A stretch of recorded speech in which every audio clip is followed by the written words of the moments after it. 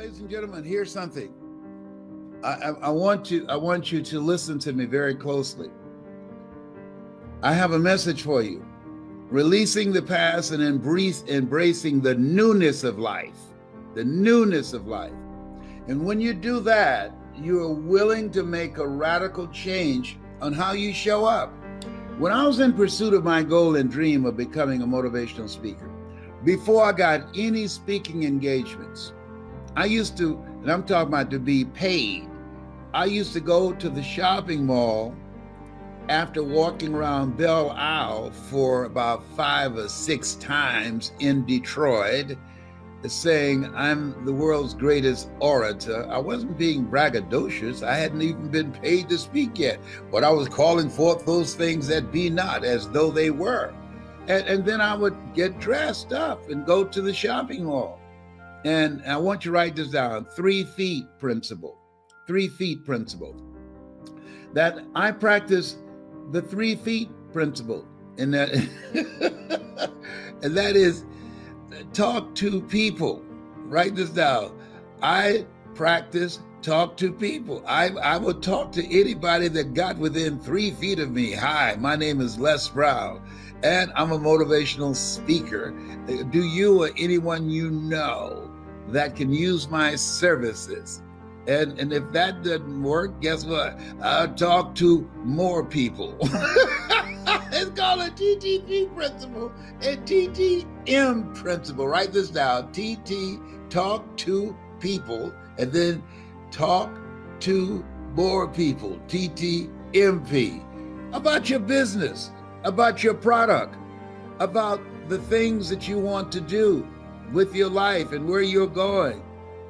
And you have no idea on how that's going to manifest itself.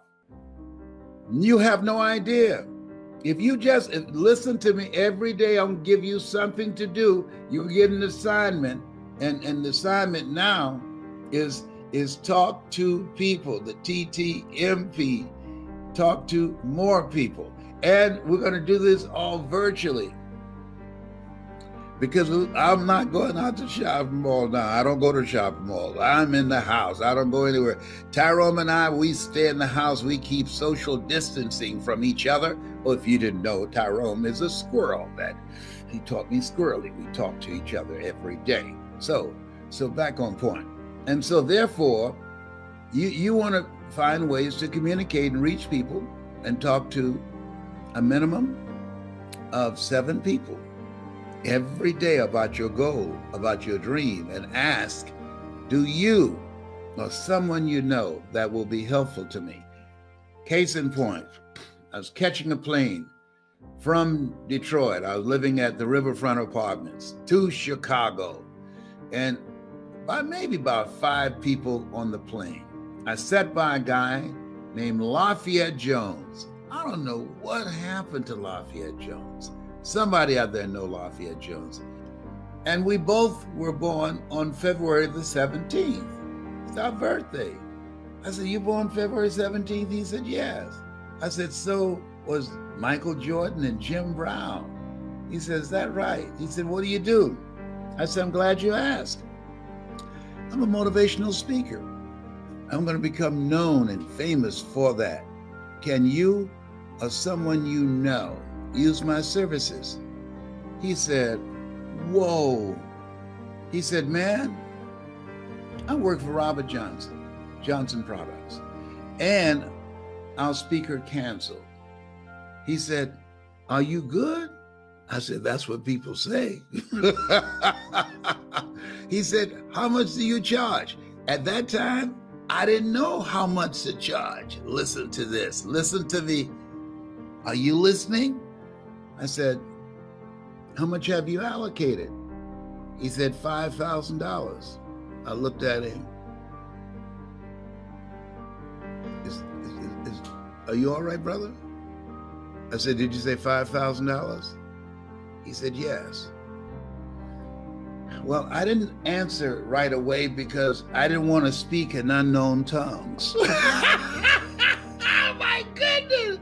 I never had $5,000 for a speech in my life. I got love offerings for $5 and $25 that showed that they didn't love you anymore. We love you, but Jesus loves you more.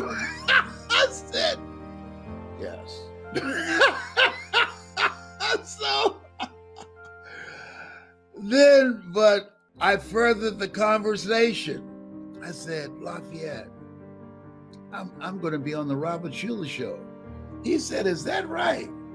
Yes, millennials, this used to be a nationally televised ministry. He said, when?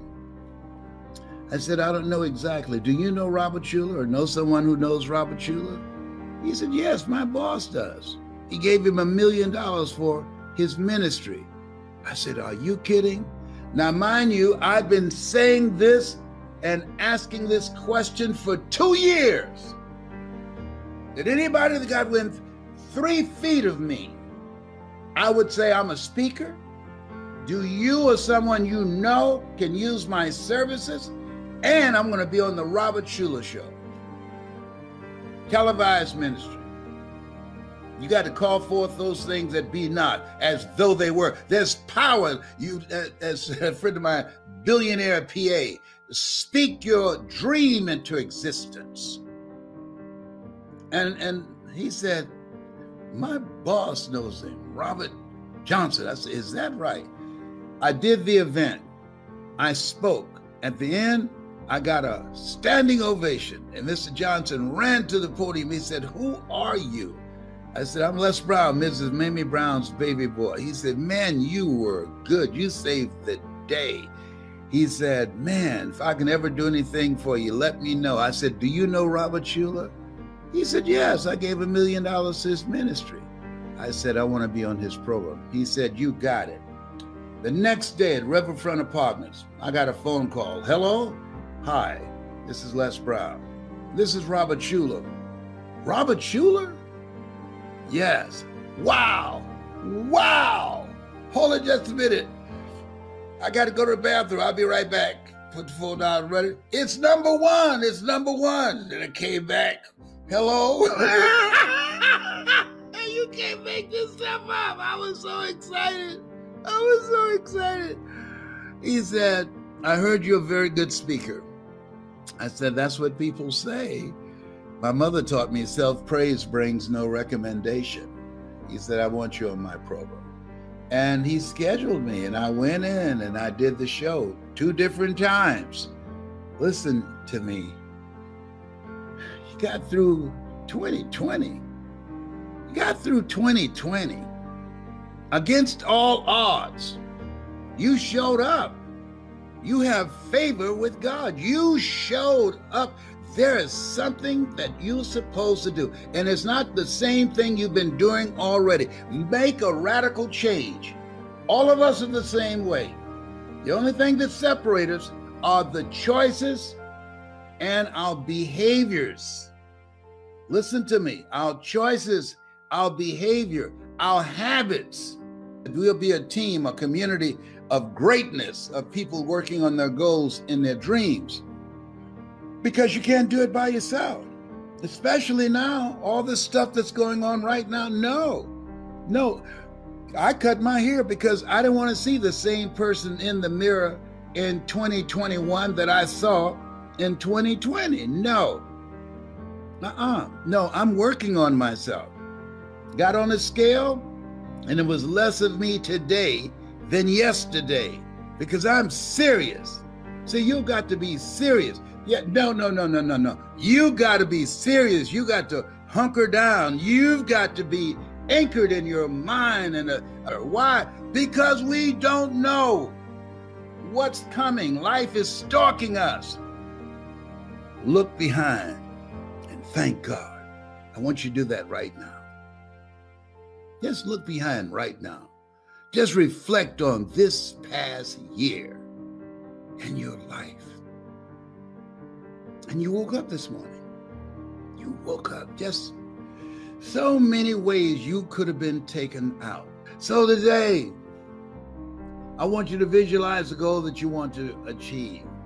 Because the foundation, you got to build the foundation. But I want you to make a commitment. I've made a commitment to take better care of myself, to get off my medication. I made a commitment to be more productive, to be more impactful. I made a commitment to at least keep a closer contact and build closer relationships with my family and with my friends. I've made a commitment, have more quiet time and exercise and doing the things that will indicate that I plan to die young at an old age, taking care of myself.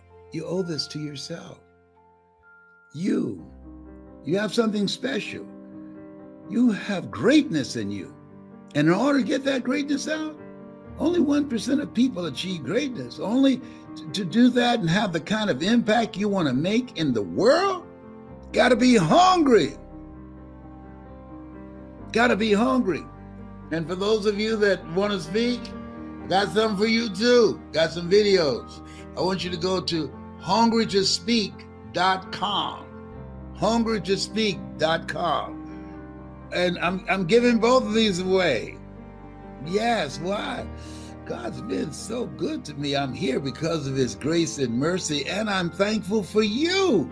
You're listening to me, for your honoring me with your presence, with your listening to the products that I produce, and you're making the dramatic changes in your life as somebody spoke to me, and I became a different kind of person. I want to be to you what Mike Williams has been to me. I want to be to you what Mr. Leroy Washington has been to me. I want to be to you what my mother has been to me. And some of you call me Pops. They say they call me Pops now. I'd be you the oldest one in the group with my spiritual sons and daughters.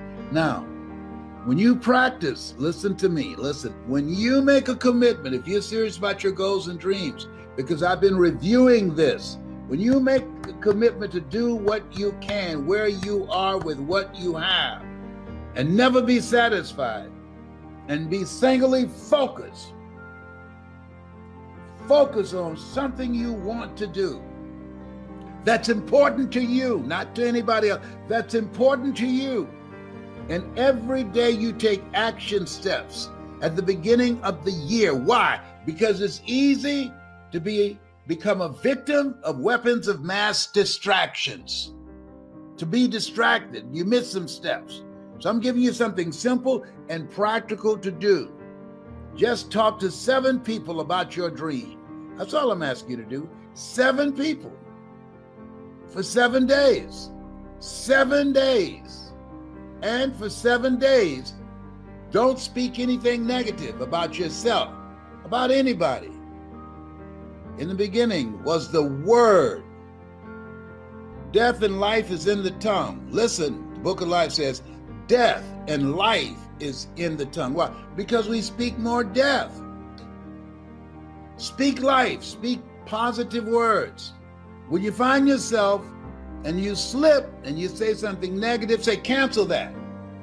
Cancel that. Yes. And don't speak anything negative about anybody else. No, don't do that. 7-day mental diet. When you find yourself, we can't control the thoughts that come in our minds, but we can control the thoughts that we dwell on. Listen to me. This is how I got here. So when you find yourself thinking negative thoughts because of the weapons of mass distractions, just say, cancel that. See, we can't control the thoughts that come in our minds, but we can control the thoughts that we dwell on.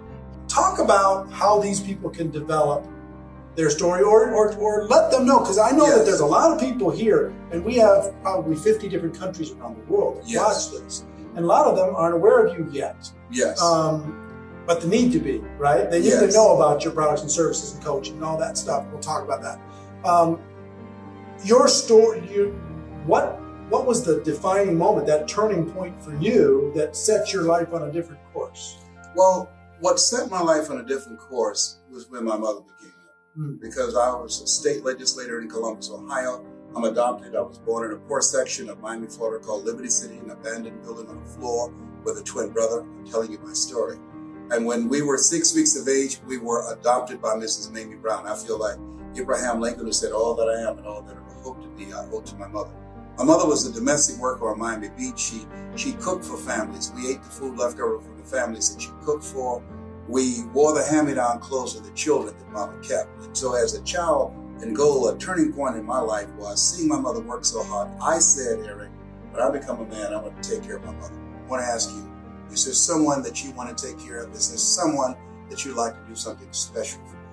I want you to think about that person right now. Now, what I've done by doing that, I have segued from my story. I have now brought them into the story, and I asked them, is there someone you want to do something special for?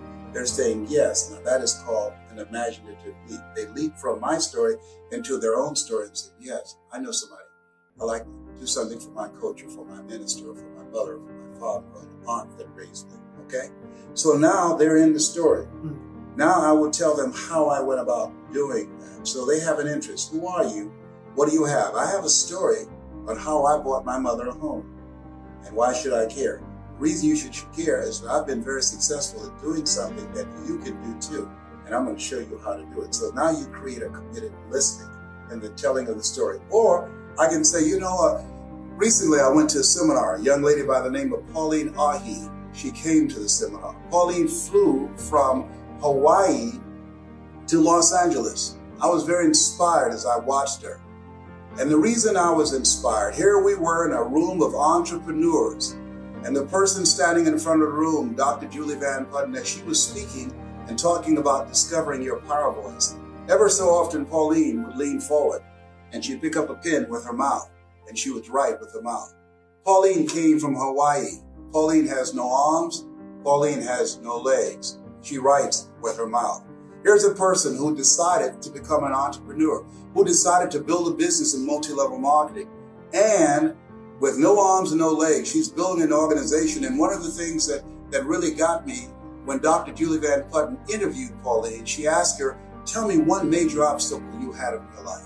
Tell me something you can think of. And Pauline looked and she thought and she said, I can't think of anything. And that grabbed me because I could have given a whole lot of things, a list of obstacles. And that showed me that Elsie Robinson was right when he said things may happen around you and things may happen to you, but the only things that really count are the things that happen in you. Even though she was born with no arms and no legs, what has happened in her that she sees herself as an empowered person. She has not decided to become a part of a job, the journey of the broke. She decided to control her own destiny by being involved in multi-level marketing. And what I said as I looked at her, if Pauline can do it, I know I can do it. And I know you can do it. Okay. So there's a How many more you got?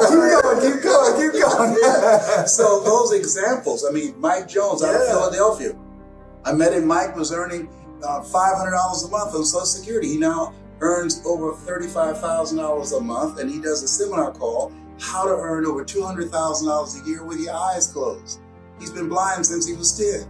Okay, so all of these examples of what we see, other people's lives, we can use that as a platform to whether it's your story or somebody else's story. That's the example that you're giving. Yes, and people say I don't have success yet. Yes. They're just getting started. I haven't had success. I've been involved for 6 months. I haven't had success. But I can tell this other story and I can say that's why I'm doing it. Yeah. Dexter Yeager, who was a beer truck driver. And now 50% of Amway volume comes through his organization. Dexter was just an everyday guy who decided that he wanted to live a different life for himself and for his family. And so when we look at people who are the great performers in multi-level marketing, here's what I know that they have in common too. Not only are they great storytellers, but there was a deciding moment. And that moment when they said virtually, I've had it. I've had it. That's when people change. I used to live next door to a lady named Miss Lillian, and Mr. Marvin, every Friday night he would get drunk and beat her. And I saw her years later and said, how's Mr. Marvin doing? She said, I left him. I said, why? She said, I'd had it. I'd had it with Marvin beating on me. That's when people leave jobs and they say, well, where are you going? Away from here. I've had it. I was working on a job where they They paid me just enough to keep me from quitting, and I worked just hard enough to keep from getting fired. Finally, I said, you know what? I've had it. Going where I'm celebrated rather than tolerated. I've had it living and playing small. And so those kinds of examples and that kind of passion, people are not just looking for information. They're looking for personality and passion. They can get information on the internet. There are no secrets out here. You can just Google everything and find out what day the earth was made and the rock that broke Goliath's jaw. We can find everything right now. But personality and passion, that's what people want. That's what they buy into. Do you believe this? The difference between being in this business and this business being in you. That's what they feel. And the people that grow the large organizations, you can tell being in their presence that as much as they have chosen this, they were chosen for this kind of work. You've got to have a passion for people. You've got to believe in the product. You've got to believe in the industry. You've got to believe that you have within yourself to become an entrepreneur, that it's possible that you can live your dream. That's why people say yes, that it's necessary, and that you are the driving force to make it happen, that it's you, that nobody can do it for you. Nobody's going to care more about your dream than you, and that it's hard, that easy is not an option. That when you think about growing your organization, think it not strange that your family members and friends will say no. People who should be there to help you won't help you. In fact, they will discourage you. They will laugh at you. Oh, you're involved in some pyramid scheme. Here you go again. All of that's going to be a part of it. When you get on an airplane before they take off, they say fasten your seatbelt. Why? Because you're going to experience some turbulence before you reach a comfortable altitude. When you get involved in multi-level marketing, fasten your psychological seatbelts. Why? Because you're going to experience rejections and no and laughter and snickers from your family members and friends. Why? I don't know. That's just the way it is. It's possible you can live your dreams in spite of that. It's necessary for you to know that you're the one to make it happen, and that you become selective of people that you bring into the business. You don't want to convince people to do it, because a person convinced against their will is of the same opinion still. You want people who want more, not people who need more. And that it's you. You've got to be the driving force, and it's hard and it's worth it. Decide now. Write down 5 reasons on why you won't give up. 5 reasons when you're facing the rejections and the no's, when people don't show up at the parties, when people don't keep their word. 5 reasons why you will stick in the game. I have a saying, when life knocks you down, trying to land on your back, because if you can look up, you can get up. Your reasons will help you get back up again. Nietzsche said, if you know the why for living, you can endure almost anyhow. So it's possible you can build an incredible organization, make a great living for yourself. And it's necessary. If you're casual about your dream, as Bill Bailey said, you will end up a casualty. And it's you, and it's hard, and it's worth it. And once you create that momentum, it's done. Stick a fork in it. It's done. So it's possible. Yes. The second one? Yes, and the reason it's possible, what's possible for one is possible for all. If anybody built an incredible organization, went across the stage and got a check because of their work and their effort, then it's possible that everybody seated there as witnesses can do it. Right. And that it's necessary. It's necessary is number 2. Yeah, you got to have a game plan. You got to be willing to stick it out. You got to be willing to persist. Og Mandino said you've got to be willing to say, I will persist until I succeed. You know, the greatest salesman in the world. And you got to say to yourself your mantra, no matter how bad it is or how bad it gets, I'm going to make it. Because in the beginning, things look real good. Right. And then you have a dry spell. And then you start questioning yourself. And that's what over 85% of people do. And it's you. You got to take personal responsibility. You're going from being a volunteer victim of letting somebody tell you what time to be to work, how long your lunch break will be, what time to get off, how many days you can be sick out of the year, how many days you can go on vacation, you got to ask for permission. You're going from that position of powerlessness and being weak, because most people have developed an addiction to powerlessness. That's why the majority of people you ask to come into this business will say no. They have developed an addiction to powerlessness. When you work in somebody else's job, they are controlling your financial future. So you are different. You are not common. You are uncommon when you said yes to this dream. Yeah, stop for a second. An addiction to powerlessness. Yes. I've never heard it said that way. I think that's really interesting, the way you say that, because we've been taught. We've been groomed and been taught to depend on a job, to look forward to a job. People looking for jobs in an economy where jobs are shrinking. We cannot produce enough jobs, and government cannot produce enough jobs to replace the jobs that are being eliminated through technology and cheap labor abroad. I can get a PhD in the Philippines for $500 a month. When I was a kid, I used to work in a bowling alley. They knocked the pins down, we jumped down and we straightened the pins back up. Somebody invented a trade that put us out of business. I used to work on the elevator. What floor, please? And I would punch the elevator. No, they don't need that now. When I was in school, my girlfriend said, I want to be an operator. When you made a long distance call, you call an operator placed a call. Now you call direct. So technology is changing things, replacing whole industries. When the last time you went to the store and bought some envelopes and a stamp and some stationery and a pen to write a letter? We don't do that now. We text, we email. That's an industry that's eroding. I went to a school, Bill Gates School in Philadelphia. They don't have paper, all computer, a paperless school.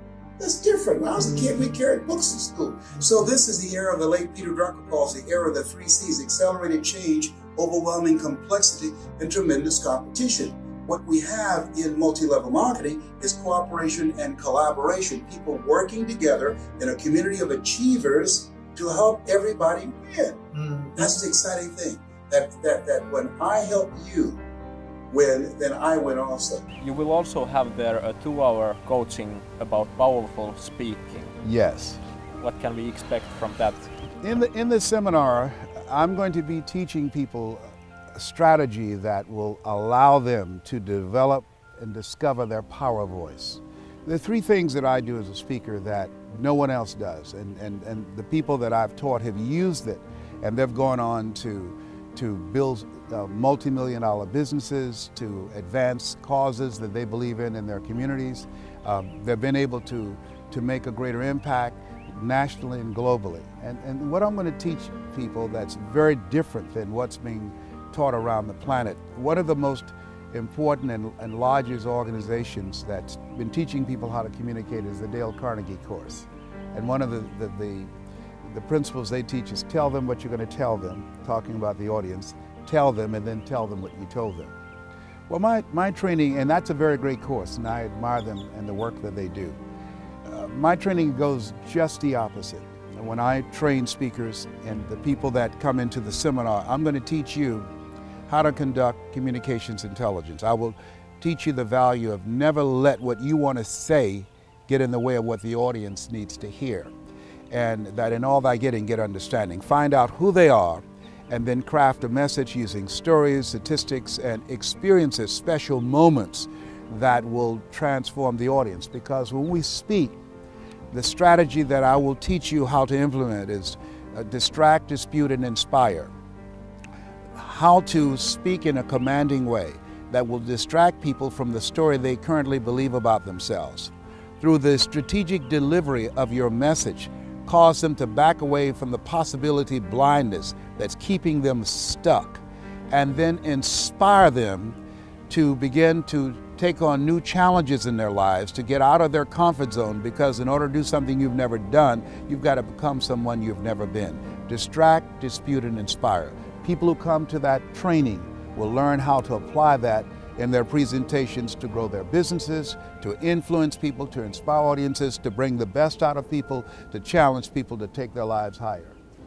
About your goals, I bet you have achieved many goals in your life. Yes. What is your next goal in life? Well, my goal is to train globally 10,000 voices. These are messengers that will provide a global impact, locally and internationally. 10,000 voices of hope. When people have hope in the future, that gives you power in the present. That's number one. Number two is to expand the skill set. There's no shortage of money or opportunity. There's a shortage of capacity. And so expand the skill set of people so that they can begin to use all their abilities and their capacity to be able to make a greater impact with their lives and to galvanize and create communities of greatness. I believe that we all have greatness within us, and that as we learn the methods and techniques of being in a perpetual state of discomfort, all of us will be able to discover things about ourselves that we don't know right now, and to live from a place of greatness and taking greater responsibility for what we want out of life. Henry, it was George Bernard Shaw said, the people that make it in this life look around for the circumstances that they want, and if they can't find them, they create them. That's living a life of contribution. It's being responsible and living from a place of greatness. How would you respond when someone's back is up against the wall, they're facing failure time and time again? Let me just share a little quick story. Years ago, I worked with Tony Robbins. In 1999, I was working with Tony Robbins. I thought, model one of the best. It was either you, Stephen Covey, or it was Tony Robbins. And at the time, Mike, I had a little connection into Tony Robbins. So I went with Tony Robbins. Yes. And I got so pumped after a year of working there, I gave over 240 presentations. What a great training opportunity as I traveled the country and just was able to present so many times. And finally, he said on stage, talking about living your dreams, he said, when would now be a good time? He told the 5,000 people audience. And I remember I nudged my wife and I said, that's my calling, man. I'm making an excuse for myself. It's time for me to go live my dream. Anyway, long story short, I left the Tony Robbins organization. I called my parents. I said, Mom, Dad, can we and the kids stay at your home for just a couple months as I do my first seminar? Our home was actually rented out at the time because we were traveling so much, so I couldn't go there. And Mom and Dad said, absolutely. Well, those 2 months turned into 5 years in the basement of their house. And I thought, oh my gosh. And in my darkest moment, my wife says, you should go get a job. I said, but I hear Les Brown in me, right? My calling is to do this. There's gotta be a way. I can't just give up on the 10-yard line or whatever. And she said, well, what are you gonna do? And I said, honey, I'm gonna go write a book. And she said, you're gonna do what? Have you even read a book? Anyway, I said, I'm gonna go write a book. And we had a car repossessed, so we ended up with one card. And I decided I can't write where the kids are, so I drove down to the grocery store parking lot and I started to type. And 2 months later, If You Think You Can was written, and I'm telling you, it was published about 3 months later.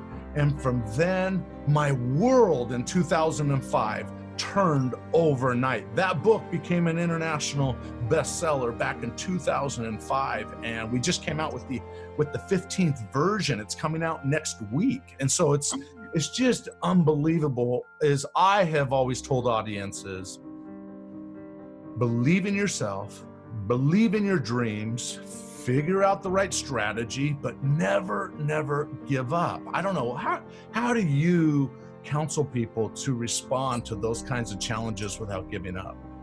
Well, first of all, we always have a choice. There's something in us, TJ, as you know, that's greater than anything that we face, even though we have no evidence to point to prove it. Like as I'm speaking to you now, That's right. I had to prepare myself mentally because I'm in pain as I speak to you.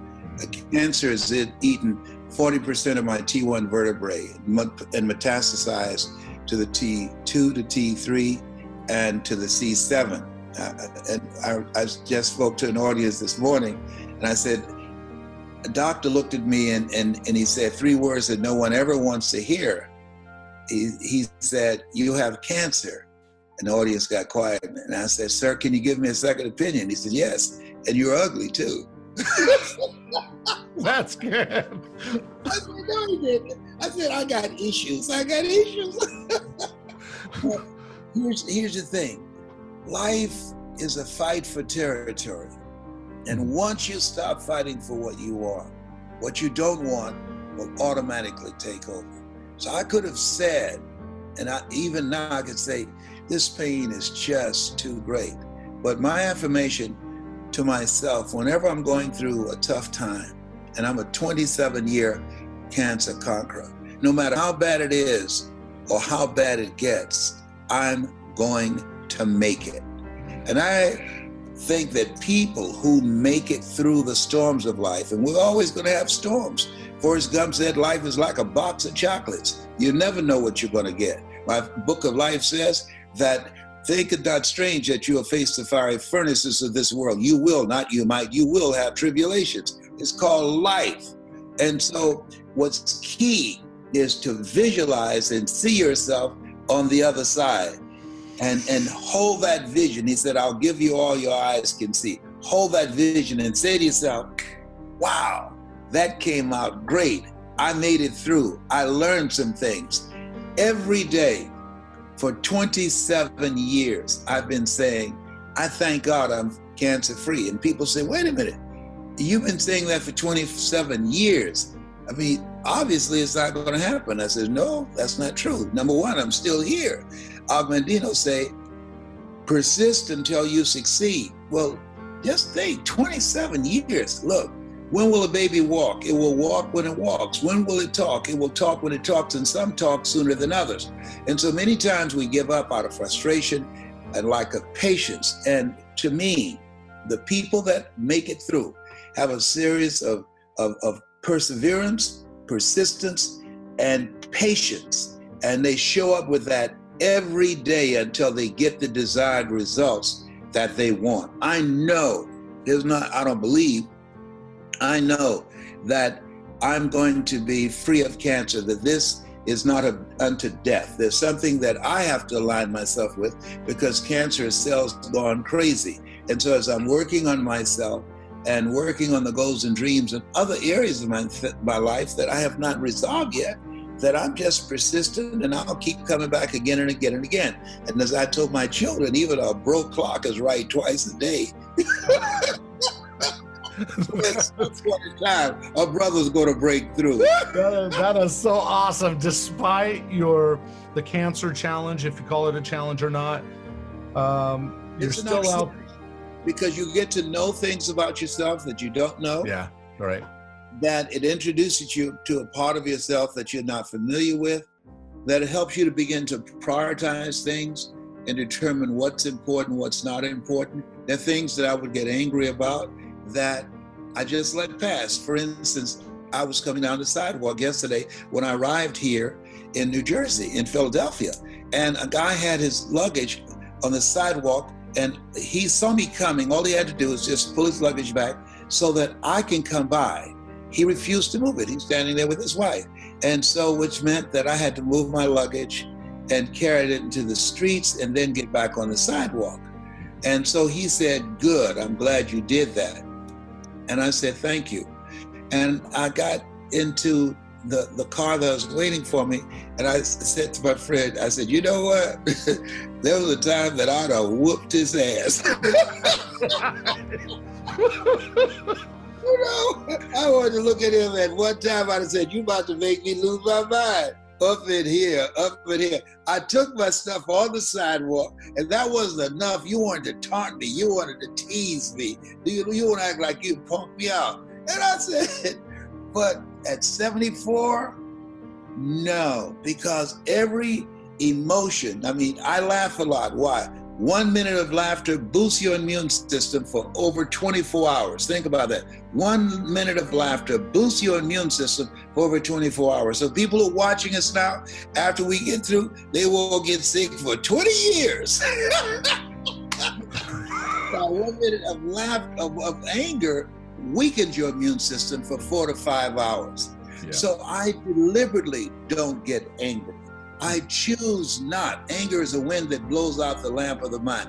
I study psychoneuroimmunology. I know that the thoughts that we have, they create gene expressions. I know it creates a certain type of chemistry in our body that's toxic. And so I can't afford, as a cancer conqueror, to get angry. I choose not to go there. And we always have a choice. And I believe that the type of program that you have, it gives people the mental and emotional and psychological and spiritual muscle to have a clarity of mind to stand back and say, you know what? I'm not going to go there. I'm not going to let this get to me. I'm better than this, and rise above it and move on with their lives. Wow, that's powerful. Thank you for sharing all that. You said you put a little nugget in there I like, which I want to draw attention to. but you just said some people give up on their goals because they lack patience. And that made me think of the law of the harvest, which has 3 laws, right? You reap what you sow. Yes. Increased returns. You get more than you sow, right? And then the third thing is delayed gratifications.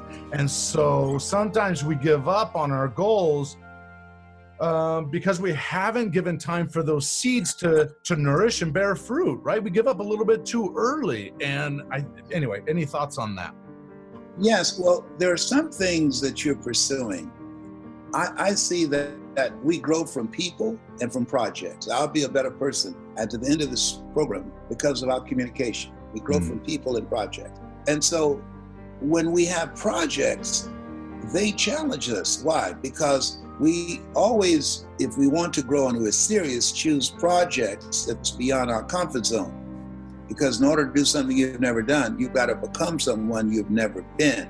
That's good. And so there are experiences that you're going to have in the process. Some things will happen to you, and some things will happen for you. And so I believe that those things that happen for us, that sometimes we're aware of, but most of the time we're not. That's what psychologists call your scotomas, your blind spots. Right. That a lady, she's an intuitive, and she wrote me a note when she found out that I was a 27-year cancer conqueror, and she says, "This is not unto death to you." She said, "Search your heart and find out what's there." And she was one of the people that gave me a book years ago that I read called Who's the Matter with Me?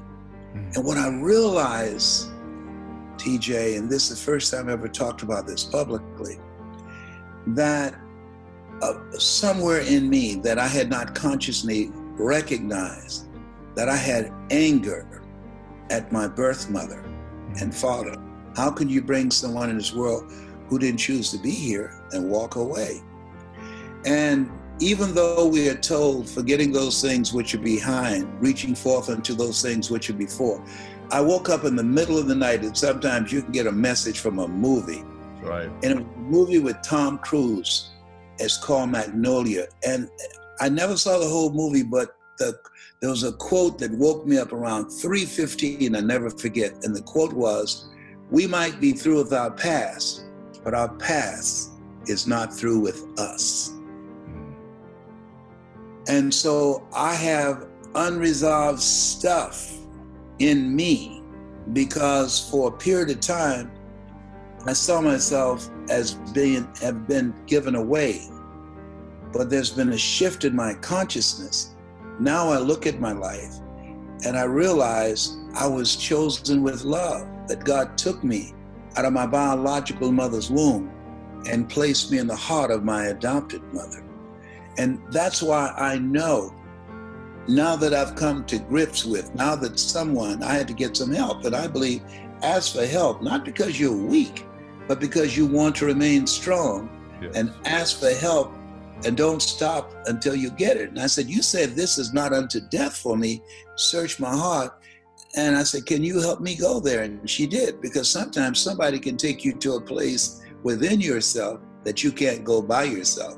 And in that session, I realized the anger and the hatred that I had for two people that I don't even have faces for. I've never seen my birth mother or birth father. And so I had to resolve that. I had to forgive myself first and then forgive them. And that's when the healing takes place, because cancer are cells gone crazy.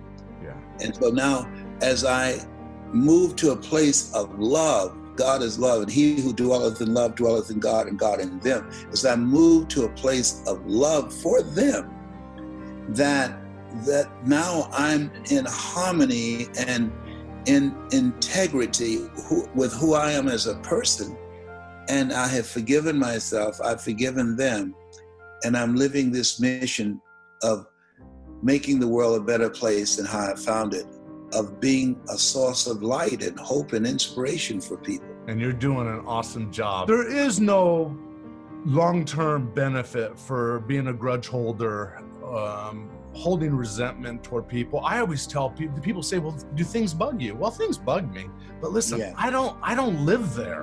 And I always tell people, I let things roll off my back. You can criticize me all day long. And you know what? I'm not going to internalize that. Yes. Right? Because I know who I am and I'm thankful for who I am. Anyway. Yes.